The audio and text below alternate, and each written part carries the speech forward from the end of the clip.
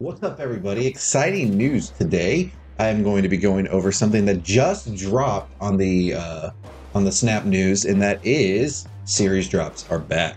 Now, we don't have complete information. All they gave us was the list of cards that are dropping, but we did have a conversation with them in the creator chat, and they did allow us to share the information that these will be back more frequently than we've seen them. So for those of you who don't know what series drops are, let's kind of go over that very briefly. Series drops are a way that they move new cards from Series 5, which is the rarest, to easier to obtain series for newer players who maybe weren't here when the season passes and stuff were out. So, for example, after a card is in the season pass, like Miss Marvel was, she goes to Series 5, and then for a while it was basically every month we would get a drop, and then after 3 months or whatever, Miss Marvel would go to Series 4, and then after a few more months she would go to Series 3. And that was basically how it was working up until Spotlight Caches came out, and then everything kind of got put on hold while they figured out the Spotlight Cache system, how they wanted to do series drops, what they were going to look like, and we haven't had one since. So that's been quite a long time, and Series 5 and Series 4 have gotten very bloated, a lot of cards in there that people need, that people want.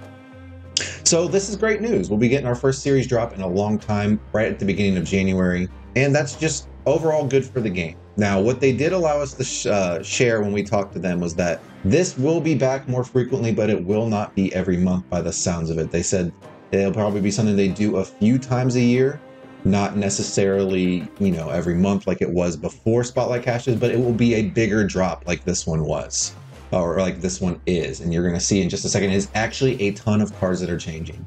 Now, as we go through this, at the end, we're going to talk about a few different things, and I do kind of want to give my opinion on those. So before we get into what's actually dropping and what that means for you as a player, if you enjoy my content, please make sure you hit that subscribe button, hit the like button. Let me know down below what you think about the series drops coming back. Are they good? Are they bad? Yeah, let's go ahead and get into it without any further ado.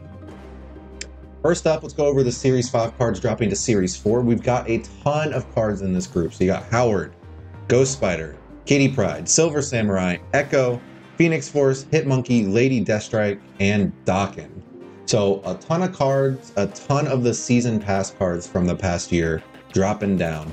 Now, you're going to notice a few things, and it was something that I noticed right away when they sent us the list, is that certain season pass cards dropped and certain season pass cards didn't, some of which came after the others. And it seems to be picked primarily on power level and play rate, which I don't love, but I do understand the reasoning. You want to keep the Spotlight Caches full of cards that are exciting, and if you drop too many of the Series 5 and 4 cards to Series 3 that people actually want, then it just becomes a game of them getting them out of the token shop or out of their caches and that sort of thing, and it gets less important for you to open those Spotlight Caches. So I think in a way it makes sense. I don't love it. I don't love feeling like they're gaining certain cards behind what the Spotlight Cache system is. But honestly, in a weird way, it's kind of better for them to stay in Series 5 and 4, because right now the Series 3 progression is not great. It's really hard to get Series 3 cards after a certain point because of less collector's tokens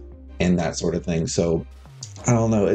That's the one thing that we had asked that we haven't gotten an answer on yet, is when is Series 3 changing? Because Series 3 has kind of become a bigger holdup for most people than Series 4 and 5, because Series 4 and 5 you can get from Spotlight Caches a lot easier, whereas Series 3 cards, it can be very difficult to obtain because of the slower progression rate after you get to a certain collection level, and with how many cards there are in Series 3 now and how many of them are important and integral to certain decks. That said, I still don't love it. I would like to see this become a more standardized thing. I don't think you should be gatekeeping the best cards behind Spotlight Caches, but it is what it is. We are getting a drop. This is a huge one, so that is definitely still a win. Now here are the Series 4 to 3 cards. You got Master Mold, Spider-Man 2099, Negasonic, Teenage Warhead, Stature, and Stegron. The big ones missing, pretty glaring, is Darkhawk, Null. These are cards that are pretty integral to the decks that they're played in, and they have been, I think Darkhawk's been in Series 4 for almost a year now, and that was after taking forever for them to drop him the Series 4 at all. And yeah, that's crazy. I don't know how I feel about that either. Again, it feels like the same thing. They want to keep those cards as things they can use in the spotlight caches to get people excited about that, as opposed to, you know, dropping them down to Series 3 where they'll be easier to obtain. Again, this is not my favorite thing about this. It's awesome to see. We got what? 5 cards here. You look at this one, we got 3, 4, 5, 6, 7, 9 cards here. So it's 14 cards dropping to Series 4 or Series 3. That's a huge drop. It's bigger than the drops they used to do for us.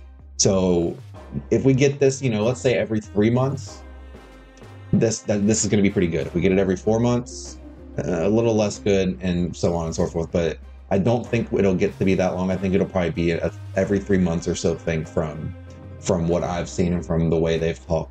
It seems like we'll probably get 3 or 4 of these a year, and that'll be pretty good.